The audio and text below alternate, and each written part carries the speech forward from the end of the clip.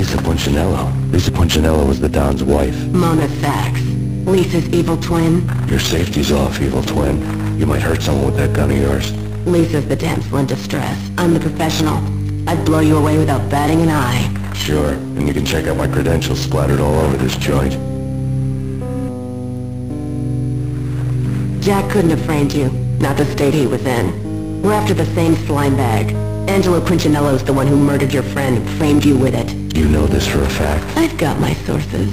I don't have a clue these days. I just shoot them as they come. Who put a contract on the Archfiend? This one's mine. I hate the guts of that sadistic wife-beater.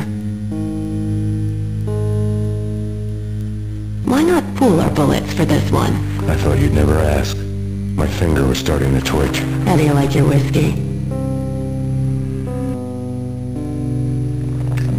I'm easy, as long as you don't try to slip me a Mickey. You're a real angel, Max. It was good stuff. Tasted sweet as honey going down. Nothing personal. Can't risk you going berserk to getting me to kill.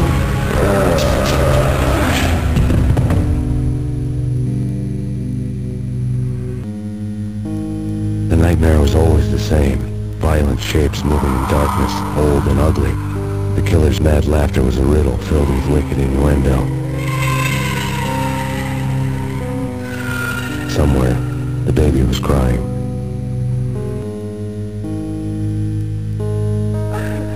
The Payne family. Happiness captured in a Polaroid moment. I had thought it would last forever, till death do us part. I didn't want to think about it. As long as I didn't, it could never happen. But I had broken my own rule. The thought had already slipped in. Fear was rusty needles poking at my brain. Cold and scaly, it slithered down my chest.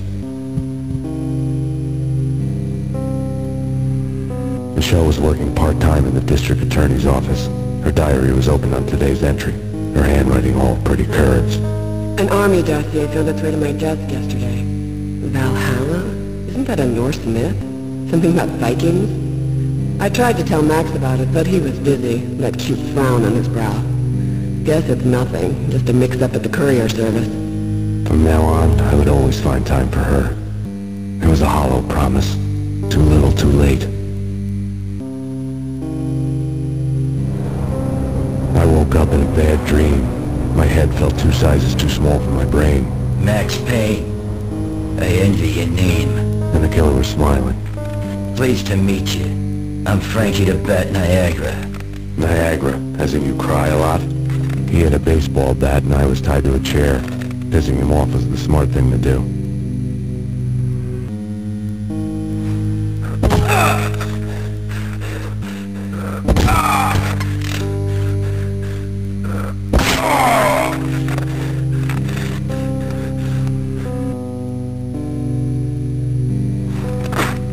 Nothing wrong with a little laugh now and then. Take me, for example. I love to watch cartoons. Cartoon violence is a fascinating thing. Let's take a break. I need to take a leak and maybe grab a cold one at the bar. Don't worry. I'll be back to finish this off. And then, it's checkout time. You play, you pay, you bastard.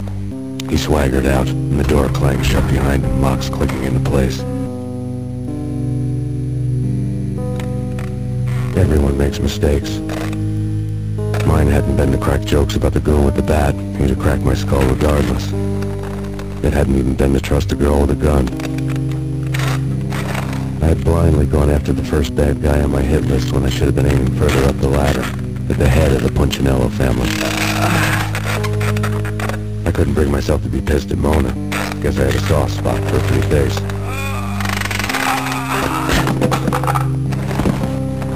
But when somebody decides to play baseball with your head, you tend to get sore.